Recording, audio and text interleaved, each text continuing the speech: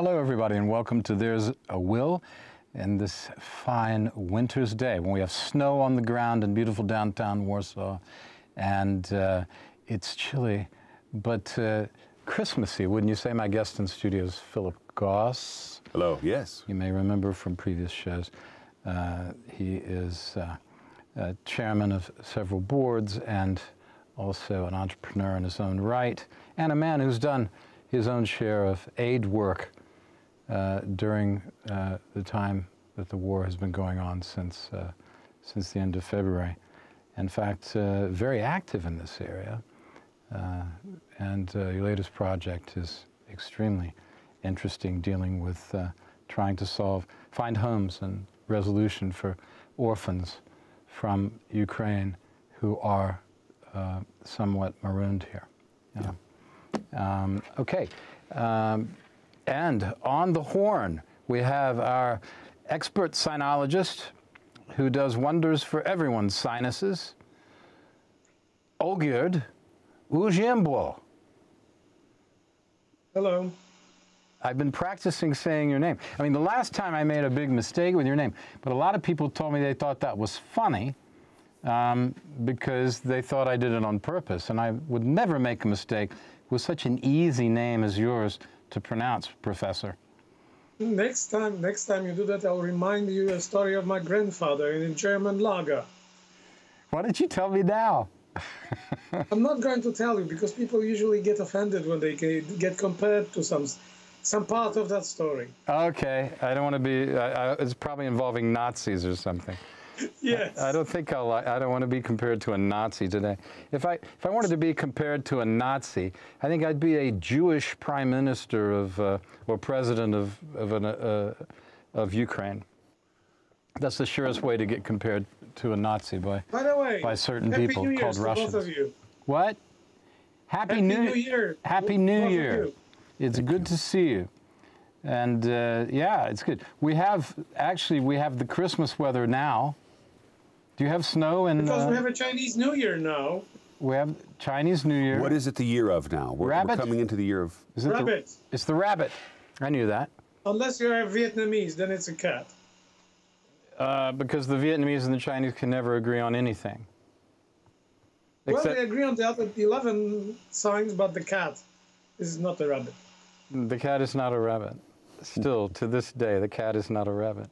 But cats like to chase rabbits, don't they? I'm not sure. Yes, they can. Well, the funny thing is, in Polish hunting language, cat is the name of a male rabbit. Ah, I did not know that. And then what word would that be? Kot, simply. Oh, you mean, so just the normal word kot is also a large rabbit. But not kotsur? No, kotsur also. It's another one, but usually the one for the rabbits. Hares, actually, not rabbits, but hares. Well, I was on an interesting trip this week. I went to Konin. Have you ever been to Konin there, Olgierd? I've been close to Konin. Yeah, close to Konin. I worked in Koło as a translator. It sounds that sounds like a country song, Close to Konin. You'll be driving in your truck. Yeah, so you've been close to Konin. A lot of people say that because the motorway is nearby, but not a lot of people stop off, right? And there's one very interesting place there, and I see you've been there. I have been. Wait, I think I've been through there. I think I went there once, but I may be mistaking that. Well, for you a used to have to go through before the motorway, but you know what, Will? Built. Yeah. I've seen you've been there because there's one interesting thing that my Chinese engineers, I was a translator in Koło, and I was resident there for like 2 months, and we visited a place that was surprisingly interesting for them, which is completely undeveloped in terms of international tourism. Licheń. Yes, Licheń I've been to. You saw the picture on Facebook, which is the... Why don't you tell us what Licheń is? Well, it's a giant cathedral with very interesting national elements to it. Yeah. If you pay attention, we have David's Star and Polish hussars on the seats. and a very interesting national labyrinth when you enter the place. I don't know whether you have seen it. No, I didn't get a chance to go inside because we were doing a road trip. And so just stopping at various places on our way to the far west of Poland, which is a place I haven't been to a lot of times. So we're starting to really explore that for the travel show, Poland Daily Travel. And I have a new cameraman. You know, I had a cameraman named Vova from Kiev, and you may remember he moved to Vancouver. Great cameraman, great friend.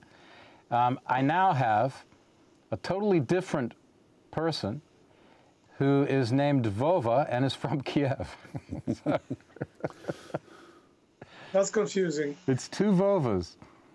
Makes life easy, though. Yeah, it makes life easy. Phil, I used to have both cameramen were called Vova, and we used to work together. So I had to call one Vova 1 and Vova 2. Now Vova 1 went off to do other things for a while, and Vova 2 stayed with me, and then eventually we just started filming alone with one cameraman because it's, well, I won't go into it's just easier to work with two people than do you realize that with three or four Vova, with a sound man. What? There's another Vova from Kiev that you surely know of. Well, there's Vova Zelensky. Vladimir. Yeah, Vova is short for Volodymyr. Vladimir, yeah. The president. So every the president. Vladimir is actually Vova. The line producer in there, lovely fellow, it just screamed in my ear. So I'll be going to a ear doctor following the screamed in my ear. Zelensky! Because I'm too stupid to figure it out. Obviously. So, yeah, so we went, but I'll tell you, the thing about Konin, which is interesting, is they have a Roman road marker that is the only existing Roman road marker from, 1600 years ago. North of the mountains? Yeah. I didn't think the Romans came. It's the only one because of the Amber Route. Ah. The Amber Route went through Konin. There was a ford across the river there. Okay. Now, the old town of Konin is fairly presentable. You can see a couple of interesting things. A synagogue, which has been is being renovated. Reminds me a bit of the one in Tykocin, which is really, really nice. Tykocin is on the way to Białystok, for people who don't know. Mm-hmm. And it's near Zembrów, where the good professor is today. I call him Olgierd Ujimbwo. Well, you might do that, but do others. That's what I call him. Yeah. So, anyway, and they have a beautiful synagogue there, completely renovated. I think it's the best one in Poland that I've seen. There might be a secret one I haven't seen, but it's great. And attention to detail is magnificent, even better than Krakow, I think. I've been to the one in Tykocin. Do you agree with me that it's amazing? It is amazing. Yeah. I'm looking forward to, after the end of the war, a friend of mine has been trying to renovate the largest synagogue in Europe left standing and not destroyed after it's just over the border, isn't it? It is at Żółkiew in Ukraine, which is on the way to Lviv. Yeah. And I've been around it on the outside. Were you with me one of those times? Yes. Okay, so yeah. I was. We did that. We drove all around looking for it. Yeah, and we found it eventually. Mm-hmm. Yeah. So, what a lot of people don't know is there is, apart from the Poland Museum and the great synagogue in Krakow with all the surroundings there, hotels, and there's actually a newer synagogue there now, I believe, and you can get a slight taste, because it was such a developed community. We get a slight taste what the Jewish community was like in Poland at that time. Before World War II. And at any rate, so there is the Roman marker there, which is right next to a very beautiful church, which starts in Romanesque and goes all the way through Rococo style. Romanesque architecture? Yeah. It's Romanesque foundation. Really? That's quite This was an old place because it was a Romanesque, not Roma, but Romanesque. Right. I understand. Yeah. I understand. That's pre-Gothic. Pre-Gothic. Yeah. The oldest stuff in Poland is pre-Gothic. Yeah. Yeah. And this was there as a smaller chapel sort of thing. But remember, there were people going through on the Amber Route. This was a major place. There is a church that was, I think it's the only Templar establishment in what is today Poland. It's over towards, it's near the border, near the German border, up on the river. It's, what's the name of the city that I'm thinking of? The old town was destroyed on the island and it's left as it was, and then they built Kołobrzeg. Is it? No, not Kołobrzeg. Where exactly is It's it? on the river, further south by the bird sanctuary. I don't know what the bird sanctuary is. You mean on the Odra? On the Odra, yeah. Yeah. I don't know. I was... Kościan nad Odrą, that's it. It's just north of Kościan nad Odrą. Oh, Kościan I've heard of. Yes, Yeah, that's worth going to. You No, would quite like I that. want to go there. I want to do a whole trip along the Odra. I got fascinated by the Odra. You know why? Because we drove from Conan. It was a beautiful day, and the few beautiful days that we've had in the last 3 months, this was one of them, and just great sunlight. So that was the reason we went, planned to go on that day. And we managed to drive Olgierd all the way to Zielona Góra, and just stayed there the night. Then the next day went to Nowy Sol. Do you know what that is? The old salt refining place from back 500 years ago, and is still a working port. Now, I didn't know that there were small working ports on the Oder, or the Odra, as Poles say, the Oder River, we would say in English. I didn't realize that there were so many, or that there were any working ports, and this was definitely one of them, but not the only one, I'm told. Well, the difference, if we look at the Oder versus the Vistula River, is that the Oder is a managed river. Yes. Insofar as its banks and things are concerned, and flood control, whereas the Vistula, that being the easternmost managed river in Europe, the Vistula being the westernmost unmanaged river. Right. There are some dams and things along the Vistula, but for the most part, the riverbanks are unmanaged, other than in certain places in the cities. But the Germans had developed an intracoastal waterway to go from Kaliningrad all the way to Berlin without going out to the Baltic, and that went through Bydgoszcz.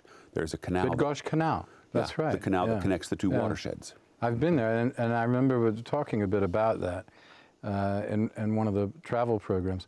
I like Bydgoszcz, by the way. Interesting small town. Much renovated and a lot to recommend these days. So Nowy Sol, which is the old salt place, and then Zagan. Does Zagan mean anything to you, Olgierd?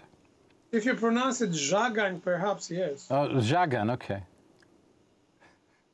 Yeah, but no person looking at that is going to say, you know how Polish names are, English names too, for Americans, or most people. They're not going to look, they're going to look at that and go, well, it must be Zagan, right? But we know it has an accent over it, so it's Żagań, yeah. Mm-hmm. Yeah. And what happened in Żagań? Anybody know the answer? I don't. The Great Escape. You know the movie? Yes. There was they did the tunnel, and they did the archaeological dig there a number of years ago at this point. Yeah. They found the remains of the old tunnel and things, yes. Mm. It's fascinating stuff. We didn't go there because we didn't have enough time. The light was running out. We did the monastery in town. And did you know that Johannes Kepler was from Żagań? I did not. And so was Wojtek the Bear. What was the German name of Żagań before the war? Wait a second. Zielona Góra was Grunberg, I remember that. Neue Salz was the name of Nowy Sol. That's what they say. What was Zagan? What did they said Zagan, the Germans? Zagan and Schlesien. In Silesian, right? Yep. Was that the same as what the Germans would say? Apparently, yes. Apparently, yes. Okay.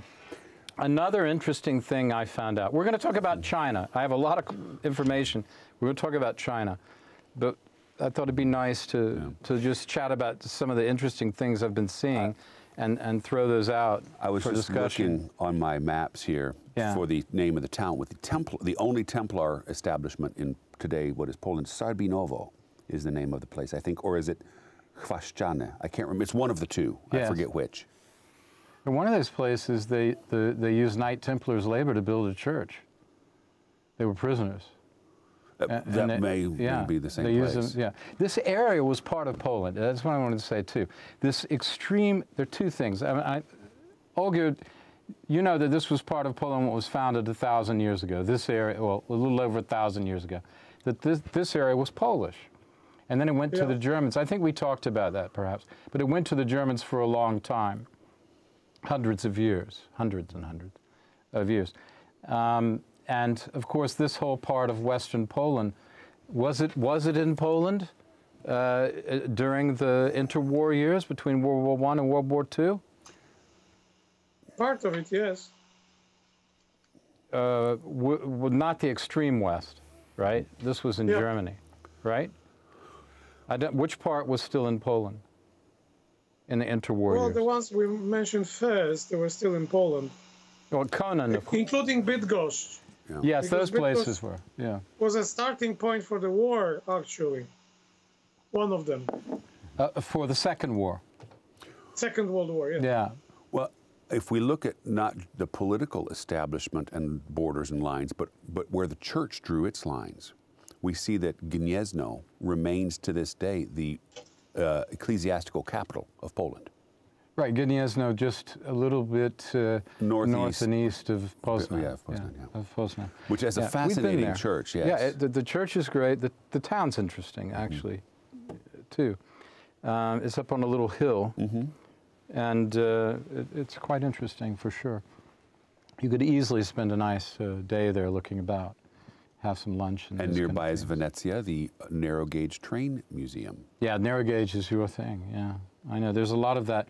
Narrow gauge trains in Poland, there's a lot of them. What does it mean, though? In Polish, it's called wąskotorowy, and narrow gauge was used for lighter applications or for places where the ground wouldn't support the heavier types of trains. For example, there was narrow gauge that went all throughout the Vistula Delta, so areas along Malbork, Tczew, and between, an entire narrow gauge rail network connecting the little villages there, which was operational through the late 90s.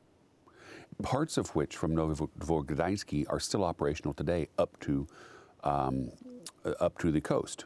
Well, there's even one closer than that on the edge of the Campinas forest. Oh yes, there are many around Poland. Yeah, yes. but there are a lot of them. You run across them, and I've never been on one, but they never seem to be operating when I'm around. Sochaczew has narrow gauge, and they have a narrow gauge steam engine which takes excursions on Saturdays. I got a question for Olgjerd. Olgjerd, because you got to be rested up because I'm going to throw a lot of Chinese stuff at you in the second half of the program. Which I hope you're prepared for, being a sinologist. And also, could I make an appointment to have my sinuses looked at?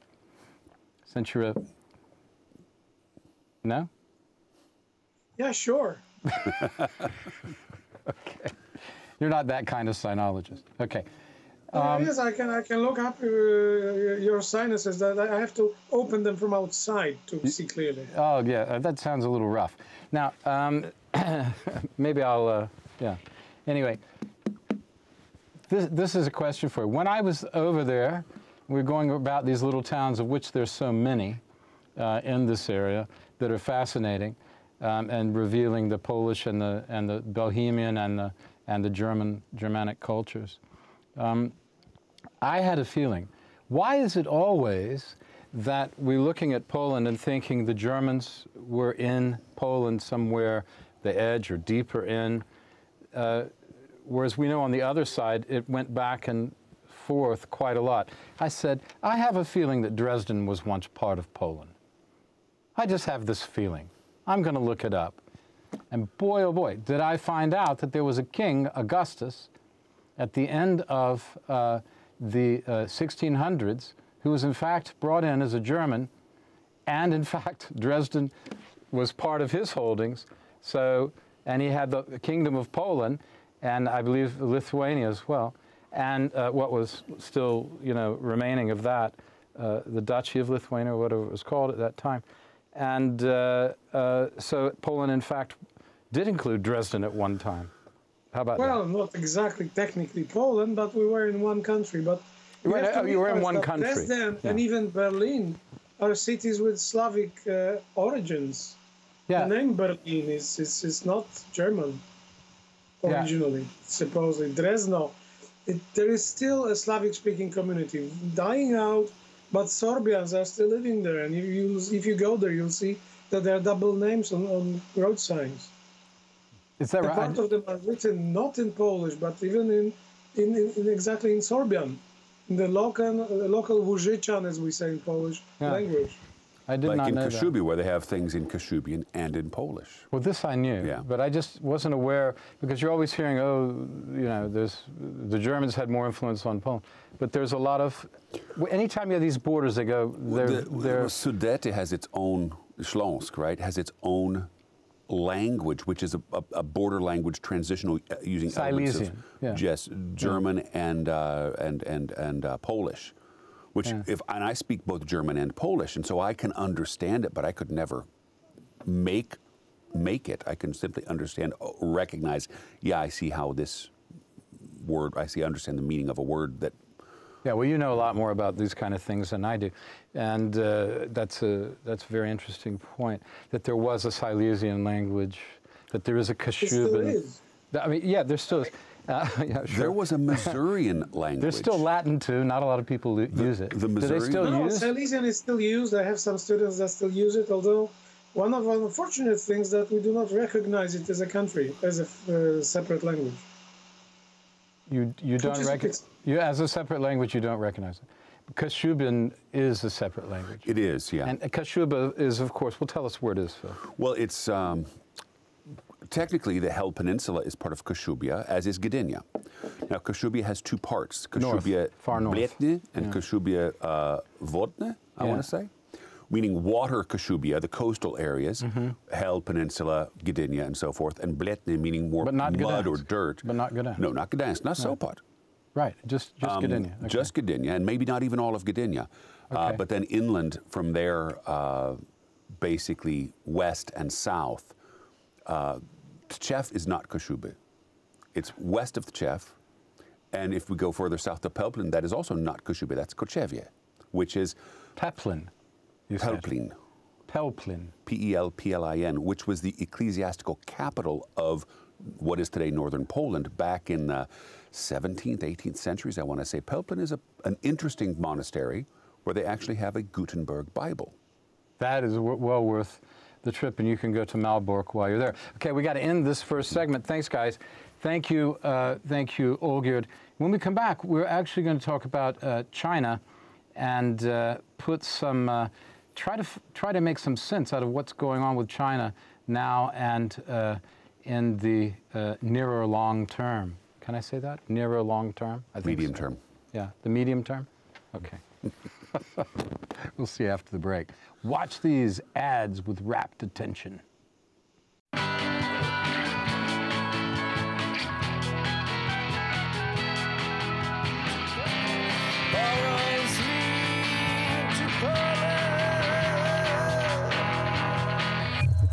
Hello, everybody, and welcome back to There's Will. The second half of the program, we have with us in the studio Philip Goss, and we have Professor Olgierd Ujiembo on the horn from Zambrów in beautiful, on the edge of beautiful Mazowieckie and Podlaskie counties, or provinces, I suppose I should say. Yes. Provinces, aren't they? Yeah. And we want to talk about China because that is what Olgierd does. Olgierd is wise in many things, but China is your specialty. He is a professor, or a lecturer, I should say, a PhD man at the Warsaw University who speaks fluent Chinese and writes fluent Chinese. So he's a man that I'm very much impressed by because I can hardly write English. Chinese, you mean Mandarin? I mean Mandarin, I guess. Do I mean Mandarin? Olgierd? Mostly, yes. Yes, mostly Mandarin. Okay. I wanted to talk about some of the things that have been going on in China and then look forward over the next 10 to 25 years. Because, why? Because the demographics suggest, in some interpretations, that their statistics have been falsified and that they are, after 40 years of a single child policy, they're coming to realize that they've shot themselves in the foot and they don't have enough people of productive age to continue their population or to supply labor and goods and support for an elderly population. Yes, very, very true. Olgierd, what was the thinking behind the one-child policy? Let's start with that. Because the thinking was that China is going to explode like a population bomb, so we have to curb down the population growth because there will be just way too many people and they'll waste too much resources and China will not be able to feed itself with the old style farming. So it was interesting because it was almost during the same generation that first Mao Zedong suggested that China has to multiply as fast as it's possible in order to have to free the peoples of the world. And then there comes the more, so to say, down-to-earth, very pragmatic leadership of Deng Xiaoping, which in turn decides to curb down the growth of the population with a one-child policy, which never was and that's something that we usually overlook. It was never general in China. It was always implemented on a local level. So there are many different localities, many very different rules as to the one-child policy. And they did not apply even to the Chinese Han minority. I'm not even talking about minority, but majority of Chinese. Some of them around Shanghai were allowed more children. Some of them were not allowed even one child. And even to have the first child, you had to apply to a local population control bureau. That's why usually foreigners, when they try to calculate the actual demographics, because everybody always was sure that Chinese do something with the numbers. But usually what we were thinking, I'm not a demographer, I've researched languages, but in general sinology circles was this kind of thought that we are underestimating the number of children because a lot of girl births go unreported, unregistered.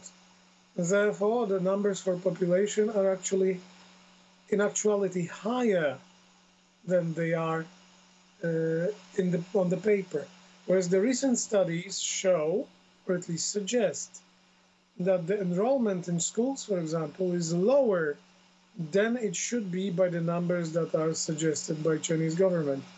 But then again, there is the whole system, and I don't think it was mentioned in that study, there is the whole system of local schools which are in a way outside of the governmental school system because of a lot of misplaced persons, the people that are working, they brought with them their children and they are not allowed free schooling because they are not registered in the local government, because hukou, or the registration, goes with the birth of the mother. So it's not easily movable from one part of China to another. And those people usually use gray zone, kind of not really properly reported Minjian Xuxiao, so the local schools, which are not necessarily in those statistics.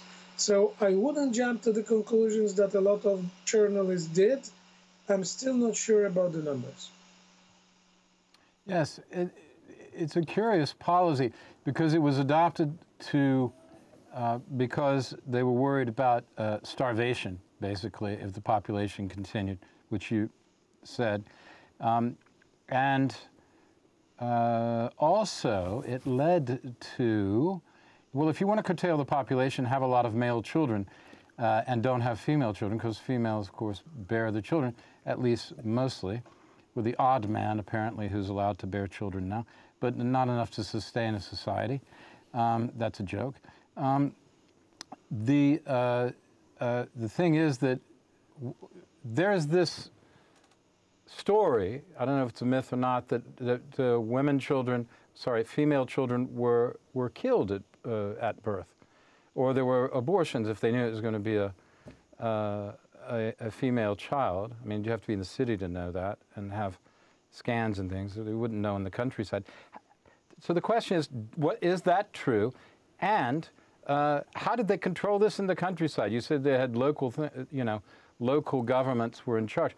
But in the vast countryside away from the big cities, which is most of, the huge part of China in terms of geography, how did this work out there? There is a big problem, and with that study, what I have read, yes, the general data that is provided by different levels of Chinese government is not integrated properly enough, so we see that there are loopholes. As you say, local government can control pretty well what is going on locally, but there was such a phenomenon called fleeing mothers. So the mothers would flee to a big city in order to melt in with the crowd, and they would give birth illegally there in the giant, not slums, because China didn't have quite slums like India or Brazil, but outside of the local government control in the city. And those children would go unregistered. And I know there is a phenomenon, because you can glean that data from different TV shows and other sources, that there is a phenomenon that was existent at least 5 years ago, was still in existence, that were people that had unregistered for their entire life, they were using fake ID for their entire life, and it was possible to gain most of the services by using a Xerox copy of an ID. As you can imagine, that is not difficult to fake. Pretty easy to fake, I would think.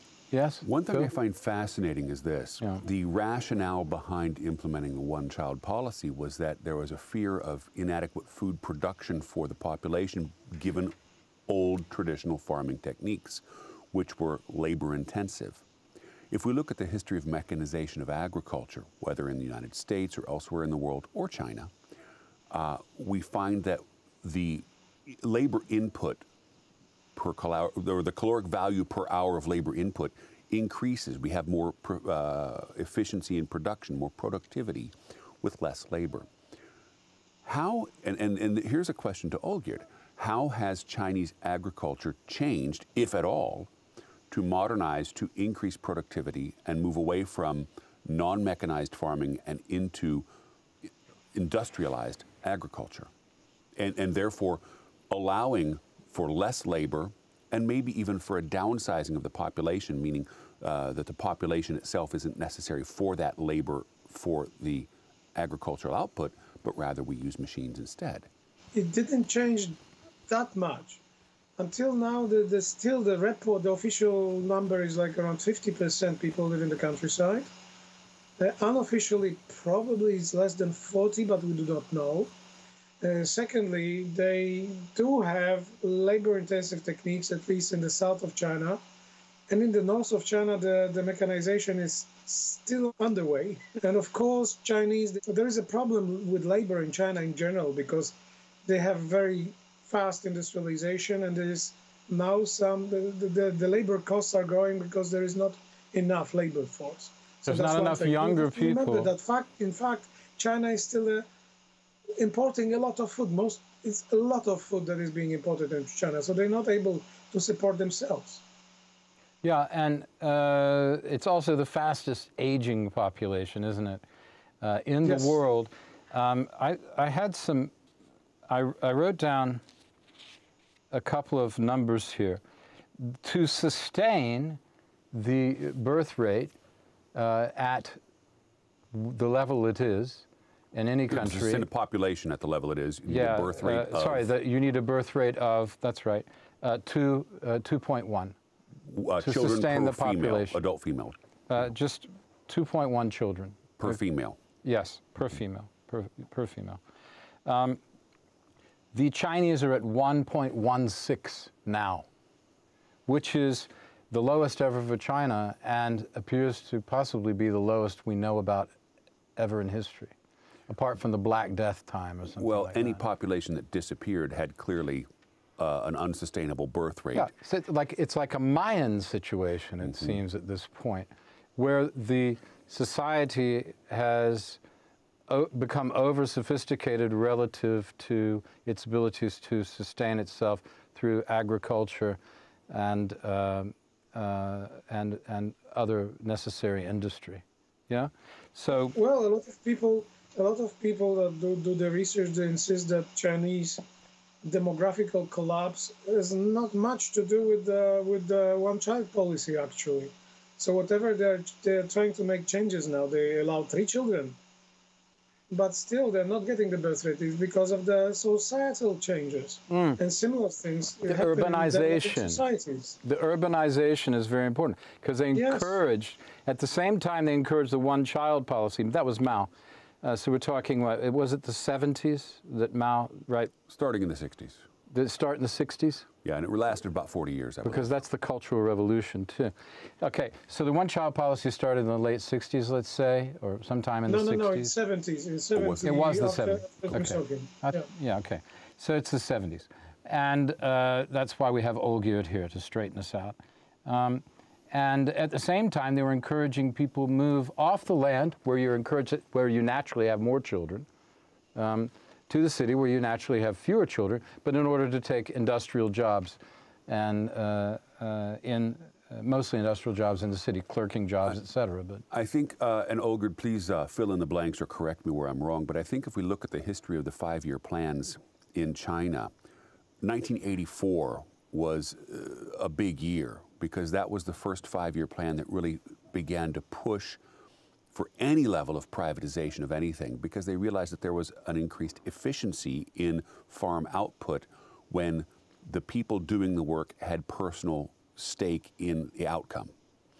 And in 1989, we saw Tiananmen Square protests because what the party gave, what additional privatization matters the party gave, the people decided they wanted more, and they went out and protested saying, this is not enough, we want even more privatization. And the party said, wait a minute now, you're going to go on our time scale. Olgierd, do I have that correct? And at the same time, there was one part of it that Chinese government entirely stopped. There was this movement toward more freedom of thought and freedom of communication that stopped after Tiananmen. And it never came back in its entirety. So even though China was pretty open, when I was studying there, it was nothing compared to what was before '89. before '89, yeah, they started with the entrepreneurial movement, as Philip has described. I want to go over to another subject there, because it will give us a very good window into the next problem. The next problem is rigidity at the top and inability to stimulate their own innovation. Hence, they are massive importers of agricultural products, as well as they tend to take other people's ideas and manufacture them rather than manufacture their own ideas and sell them to other people. I think if you look at the COVID situation in China, remembering that's where it started as far as we know, we're not sure exactly how, there are several theories, as everyone knows.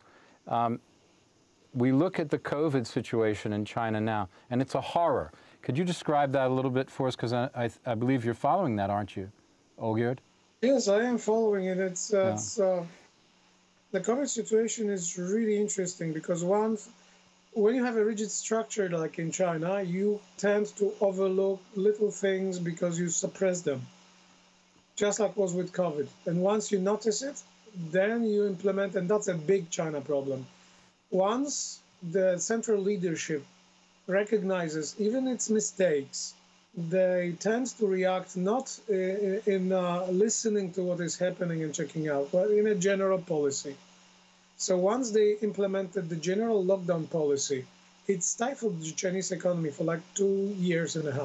And now something got through, some kind of information got through to the leadership, or something changed with it, and they unlocked. And we all know what does it mean. And everybody confirms it's just a rampant virus in a population that was not well vaccinated and was not prepared for it. and now everybody gets sick, and this is another problem. And yeah, there's kind of pandemonium. Although I would like to say that we really need to listen to people on the ground, and that's one of the reasons Chinese governments is trying to get rid of foreigners all the time. There is a tendency to get rid of foreign residents in China for a couple of years already, and it was really strong during the pandemic lockdown phase. And there's very few foreigners that are left. I mean, they are not kicked out of China yet, but they are forced by any possible way. And we don't really know what is happening in many places. And here you have to remember, China is a country the size of a continent. So what is true for Beijing will not be true in Shanghai, and will even less true in Guangzhou. And just to add a couple of statistics, a couple of thoughts to what you were saying. One is that there were estimates that as many as 2 million people a day were getting the infection. Now, as far as how many are dying, we really don't know, because they keep these secrets very close to their chest. I mean, we don't even know exact figures about who's dying in the war next door. So why would we know anything about what's going on inside of China except anecdotally or guesswork? They themselves may not know. They themselves may not know. And they don't have... the other thing I want to say is, you know, we look at China and we looked at Russia, and you often build your enemy to be much fiercer than they are. I mean, this is part of your self-defense mechanism, a sort of active paranoia that is baked into our DNA, that signals danger and helps us to prepare to combat it. But we can see that it's reasonable to assume that both China and Russia have such huge internal problems that they're not really, the only threat they can pose to us is a nuclear threat. Oh boy. And that's the thing we have to worry about, is a desperation that leads to that. But as far as the COVID thing, the other thing is, I wanted to say, although, I mean, both of you talking very well about these subjects, is that the Chinese vaccination never worked. It's been insufficient to the job, and because of their xenophobia and the desire to say, hey, we know what we're doing. Remember the Kursk submarine that was under the water? Oh, we don't need your help. Yeah. Thank you very much. They lost everybody. Yeah. And now they're losing all these people for the same reason. And I suggest that these rigid governments are their own downfall. They are, because they don't have any external criticisms, internal criticisms, self-criticism, and that is an essential function to course correct as we navigate forward. Yeah. And when we fail to course correct, when we fail to navigate, but rather sail blindly into the night, we tend to hit the rocks and sink. A good point. How long do we give China, Olgerd, before the cracks really start to show? I mean, even Germany is running out of adults to work. But in China, it definitely has the worst problem. Perhaps Russia is catching them because of all the war deaths and the people leaving the country because of the war, people of working age. How long do you think China has before we start to see real cracks in the hull of ship of state? It's always very dangerous to give predictions like that. I should not do it. But then I would say that you can have another way around. I don't think you're, despite the beard, I don't see you as Nostradamus. I just would like an educated summation. Okay, educated unguess, if you can say so. Yes, sir, please. I would say that China is not going to fall apart. Eventually, they'll have a couple of factors playing in. One of the factors is the overpopulation of young males, societal problems and economic problems in the mainland, and especially on the lower level of the society, which means they will have to have a war. And having a war would mean, you think, attacking Taiwan. As I insist, it has been proven really well that Soviet-style fleet is not working well. So they'll have to go somewhere on land. Would they choose India, which proven itself that it can fight and has nuclear weapons, or another country that is starting really to fall apart, as opposed to modern China, which is still ruled pretty well ham-fisted by a pretty well ham-fisted party. North Yes. Which Korea. country is that? North Korea? Russia. Oh, no, Russia. Yeah, because Russia's government it actually mirrors the Chinese government. It's just even less capable, it It's seems. much less capable, therefore Yeah. they will have a weaker neighbor with a very interesting natural resources within. China is still pretty well managed. They have a functioning army, which has not been stolen like Russian army. Yes. So I would say that's a danger. That's a very interesting possibility, Well, and that would strengthen China for a couple of years to come. but yes, because they need to import food. Of course, Russia doesn't have a lot of food, but they could get oil. Because what's close to China? What's the most invadable part? Where have they already made huge sneaking inroads into Russia? Siberia, right? But, okay, so how would what's the situation in that part of Russia now, and how do you think it might proceed if your theory is correct? Okay, tell me, Our thought. how many people live in the far east of Russia and Siberia? Not many. And there's been a significant Chinese influx to the north for the past 20, 30 years. Right. So Yeah. you've got 10, 20 million Chinese in Siberia already. Right. Yes, and they slowly take over places like Vladivostok, which is a Chinese name of the place is Haishanwai, and and they still use it when they talk about Vladivostok in Chinese. And they're slowly taking over. There is a couple of millions of Russians, a lot of minority nationalities, and even more. Russians, they have a real demographic collapse. Like, seriously, serious problem. Because they are now sending all the people capable of, I'm sorry for that word, for breeding, Reproduction. to the death in Ukrainian fields. Yes. Yeah. And it seems like this is an interesting point. From the year ago when we started on this endeavor of analyzing this war and what it really means historically and the present and looking forward, we were very much focused on feeling out the relationship between China and Russia, the Russian strength, both with men, material, and morale. We didn't know for sure. We were all looking at that.